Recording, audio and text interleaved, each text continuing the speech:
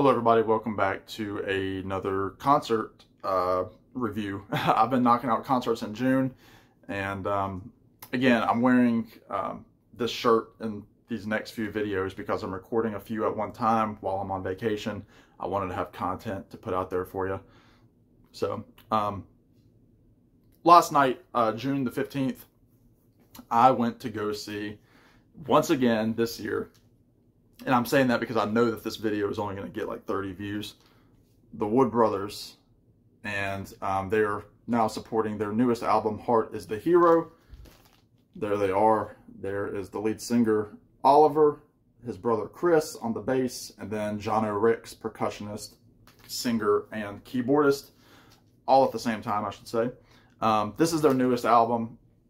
Fantastic. I saw them earlier this year, and I did a review with my cousin Ethan. Saw them at a much smaller venue, held about 400 people, and I was front row, had my feet up on the stage essentially. And this album, they just released the song The Pilgrim, and that's all that was out at that point, so that's the only song that we heard live.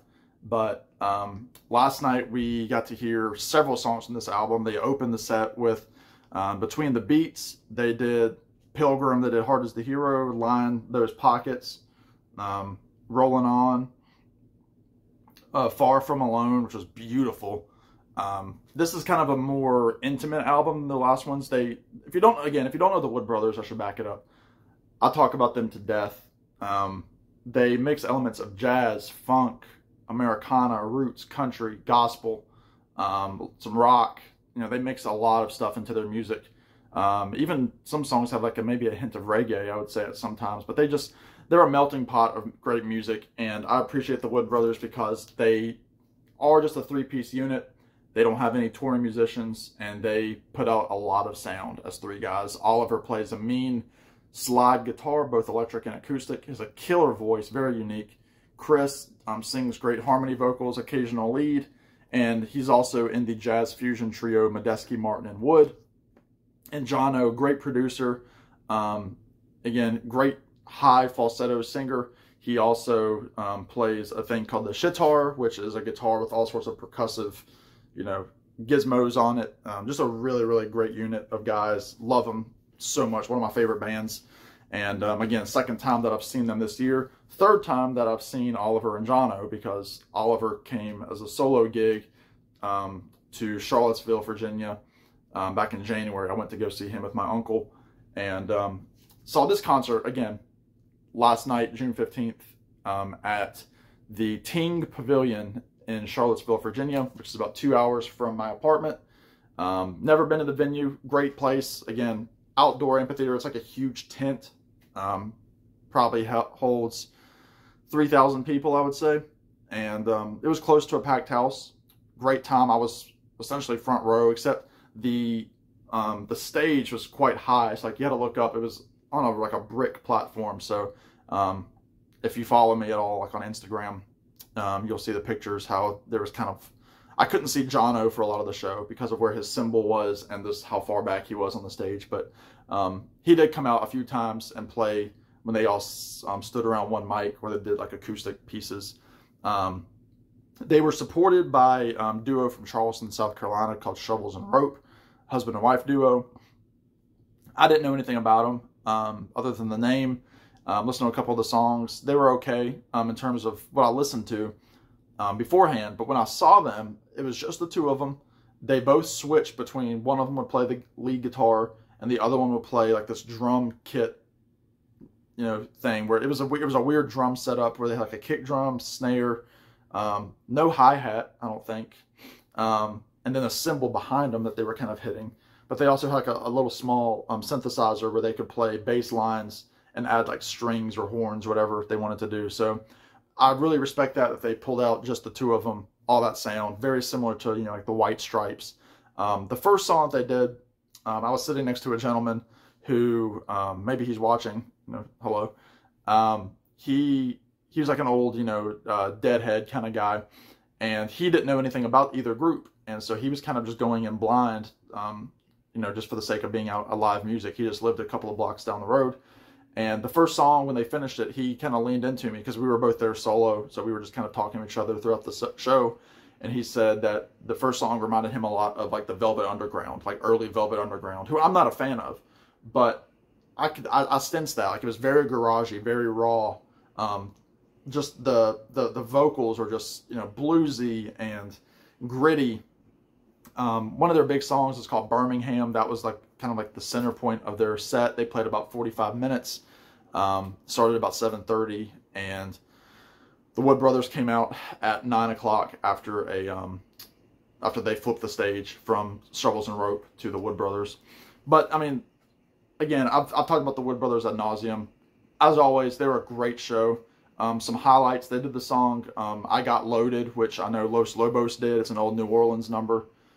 Great audience sing-along song. You know, it's like, tonight I got loaded on a bottle of gin. And then they kind of go, but I feel alright, I feel alright, I feel alright, I feel. It's just like one of those great songs.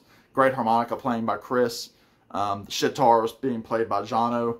And great acoustic slide playing by Oliver. Another great standout was the song A Little Bit Sweet from their album One Drop of Truth, or Kingdom in My Mind, I should say. That was great. They did a song called Jitterbug Love, also from that album that Chris sings live. Great slide playing by Oliver. They did their biggest song, Luckiest Man. That's what they always end their set with. They finished the show with the encore called One More Day, an early song. Great audience dance number. By that point, everybody had kind of moved down to the mosh and were dancing along and that sort of thing. There was kind of a rowdier crowd there than I was expecting. There was a lady behind me who was very concerned that I was not standing up during the show. However, I was in the front row and had no need to stand up. There was nobody standing in front of me, so I could see fine. And she was obviously quite intoxicated. And I could hear her talking to her boyfriend or husband or whoever, and was like, you know, she's like, you know, these guys, you know, they've worked their whole lives to entertain us. These people should be standing up. And I kind of wanted to, you know, make a joke about, you know, like my foot not working or something. I don't know, something ridiculous. But toward the end of the show, the gentleman that was sitting next to me left to beat the crowd, and she moved next to me. And I'm sure most people will attest to this. Of the male variety, when a female approaches you at a concert and they have a boyfriend / husband, it is not in your best interest to make eye contact with said person or to have any kind of remarks towards said person. She was talking to me and she was like, you know, she's like, you know, it's like, oh, I just had to move up. She's like, you know, I was sitting behind you. And I think she was just happy that, like, because by this point it was like the end of the show. So I was standing up for the last couple of songs. And I think that just like made her feel good that, you know, like, I don't know if she thought I was listening to whatever she was saying behind me, but I wasn't. But I could tell like she was like, it wasn't flirt, but it was on the cusp. And her boyfriend was standing right behind me. And I am 5'11". This gentleman was about 6'3" and could have easily taken me out back and thrown me off of a bridge. So I was not going to make eye contact. My verbal communication with her was minimal. My eyes were on the stage. All that to say, there was an instance. There were some ladies that were getting in front of a lady that was sitting next to me who was not standing up for a lot of the show. I'm guessing there was some sort of she was either injured or she just couldn't stand for long periods of time. And these ladies came and were dancing like right in front of her. And so her husband called security to kind of push them out of the way. So there were a couple of times where, you know, things got a little hectic, but not a whole lot. It wasn't too bad. But it was, yeah, a great show. Like I said, they did great songs, beautiful version of The Muse from their album, The Muse. And then they, at one point after that, they invited Shovels and Rope to come back out. And, they did the song It's All Over Now, which the Rolling Stones made popular, and actually I posted it on my channel, so check out that version. Fantastic. They've been doing different covers with them on this tour. So, yeah.